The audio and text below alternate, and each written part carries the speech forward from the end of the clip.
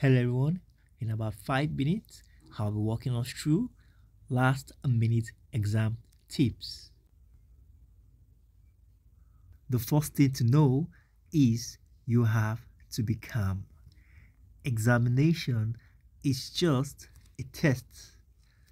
It is to put you to a test and know if you have been studying as a student.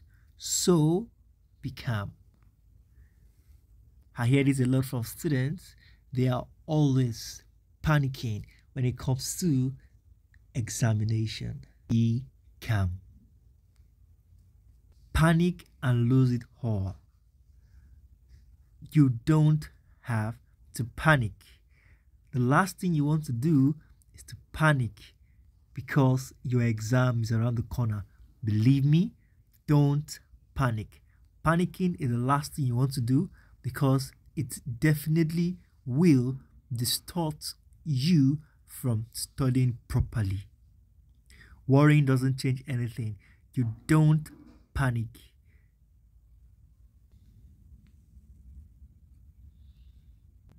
No fear.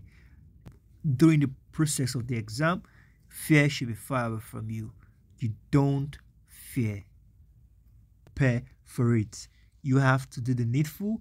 Get your materials dusted. Invest your time in getting prepared. Preparing your mind for your exam. Getting prepared is very important.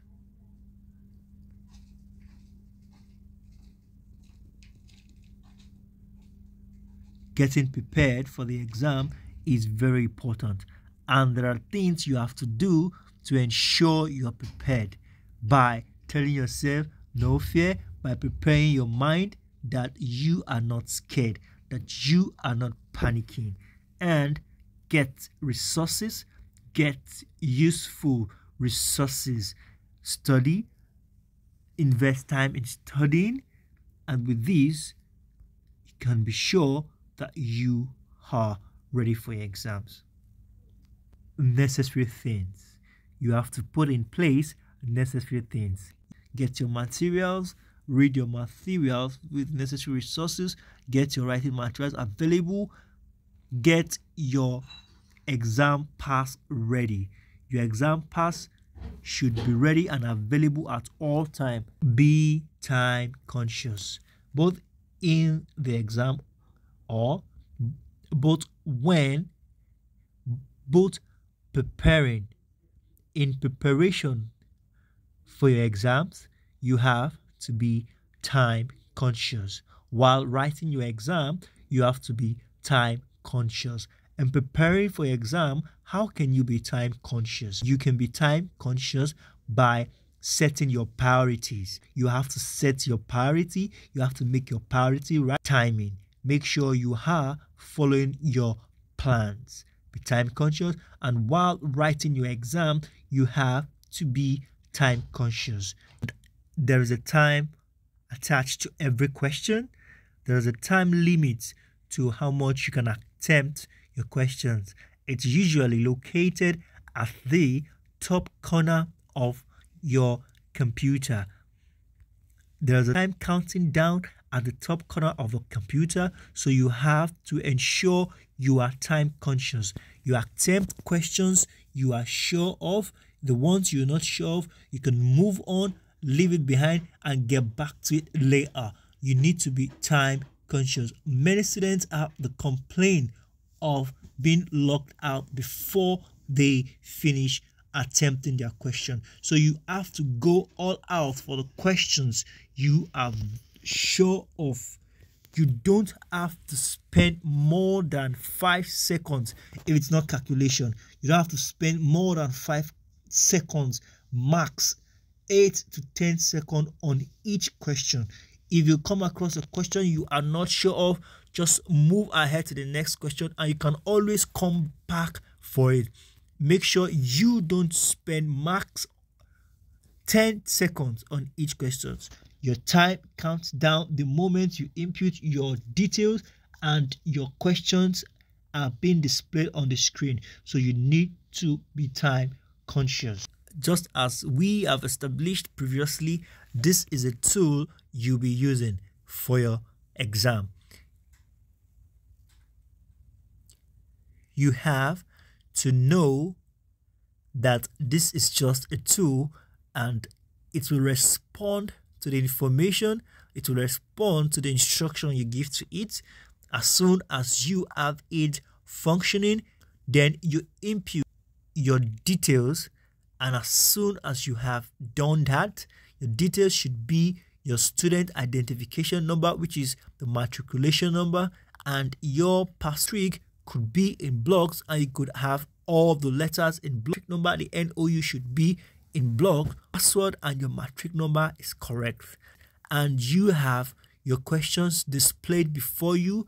Your time starts counting the moment you attempt those questions, so you have no time to waste. Navigate through the system by using the sensor. The sensor controls the cursor, which we will get to know more as we continue. This is a tool that will make your exam seamlessly interesting. As soon as you have this functioning properly, internet connected, input your details, and you can have, as you can see, the tool here, that here is the sensor just below. That's the sensor there, and that's what you use to control and move your cursor all around your interface. It's user friendly. You just have to know what you want to do and how you want to do it. It will give you everything you need as you navigate through your questions seamlessly. Is the navigation key. We have the arrow pointing up, the arrow pointing left, up, right, and downwards. You have to be careful when using this key. If you are attempting a question and you have the cursor on the question, please be careful not to use this navigation key, because the navigation keys will change your answers. I've seen students complain, I've heard students complain to me about this, not once, not twice. So you have to be careful. Use the sensor to move around the system. Use it to give instructions. Please do not. You can apply this key if your sensor is off the question you are attempting. Let me break this down well. If you are attempting a question, for example, question 1, your cursor is on the colon where the question is slated. After choosing your answer with the cursor, make sure you move the cursor away from the question if you want to use this navigation key. But I would strongly suggest you don't use the navigation key.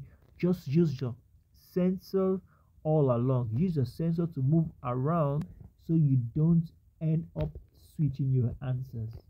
As you can see, that the navigation key. The navigation key, you have to be very careful about them. You have to be, if you are not so fluent using the computer, be careful of these keys. We have the keyboard. We have the keyboard with its functions, and it has what you use to navigate through the computer. This is going to be a quick one. If you have a question that starts with a sub-objective, a question that starts with a sub-objective, it will have to be that the first alphabet, if your answer is to be tall, T-A-L-L, the first letter, which is T, has to be in block, and the letter that follows can be in small letters, but the first one should be in block. We have the cursor. This is where the computer on what it should do. Cursor to select your answer, and if you want to scroll down, there is a space bar by the side of the system which you will place the cursor on and move to the next page. Cursor is basically going to do the major work you will be requiring. You will have a sidebar. So you use, as you can see, the arrow is pointing at it. This is where you place your cursor on the sidebar as you will be scrolling down or up the interface. Good to go. Stay calm. You're in charge. Good to go. I hope this video will help and put you in the right state of mind as you prepare for your exam. I look forward to seeing you in the next tutorial. Bye.